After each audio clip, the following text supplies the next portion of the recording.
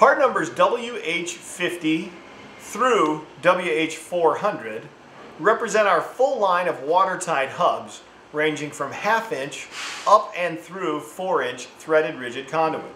The way that these watertight hubs are installed is quite simple. There is a threaded aperture on the watertight fitting that matches the threads on the rigid conduit.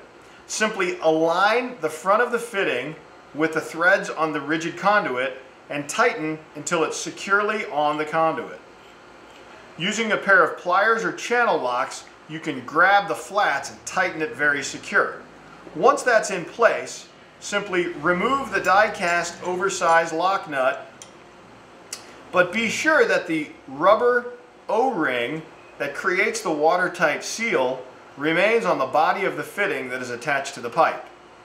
At this point, regardless of size, whether it's 1/2 inch, 3/4, 1 inch, 1 1/4, 2, 2 1/2, 3, 3 1/2, or 4, you take your pipe and your fitting combo and align it with the hole.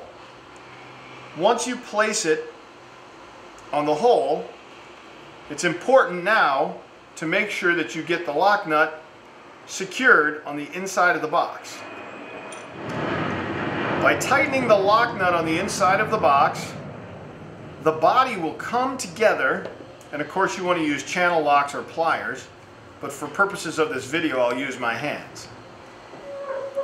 The rubber washer creates a watertight seal on the outside of the conduit, and the conduit, which has a tapered thread, creates a watertight seal into the connector. And you've completed a perfect watertight fitting on a standard electrical box. These may also be used with weather-tight boxes, but you don't need the inner lock nut because the holes on a weatherproof box are already threaded. So you simply tighten it in and ensure that the rubber sealing O-ring remains in place on the body of the fitting. For these and other great products, be sure to visit us online at garvinindustries.com.